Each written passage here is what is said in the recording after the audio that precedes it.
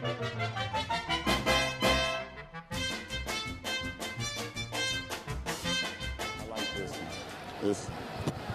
we go. You see? Okay, you get pretty.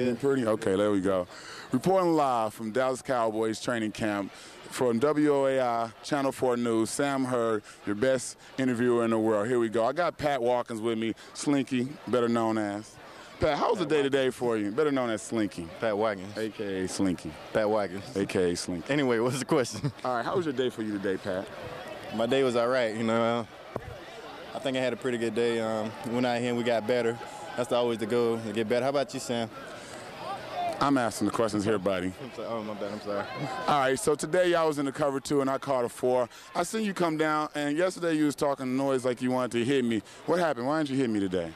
Coach Phillips told us to lay off the receivers. As you probably already know, we have been knocking the crap out of the receivers, added that. But today I seen Sam also drop a lot of passes, so, you know, I didn't want to break his confidence in him anymore. Lies. Okay, so who is the toughest receiver for you to go up against in our offense right now, or out there in the league? I would have to say Jason Witten. And why is that? Because the pump route kills you all the time? No, because he's actually a real threat that we have on our team.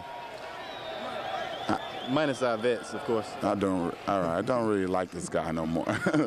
All right, Pat, so overall, how was the offense and defense's practice today? I really can tell you how the offense did, but I feel like the defense, you know, we came a long way. We got a long way to go. We're also going to get a lot better, so we look to improve and get better day by day. Thank you, Sam. You hear it, and the offense did get better than the defense.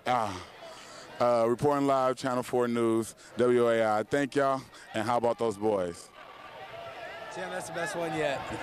That's the best one yet. Thank you, Pat. Hey, that was the best one yet.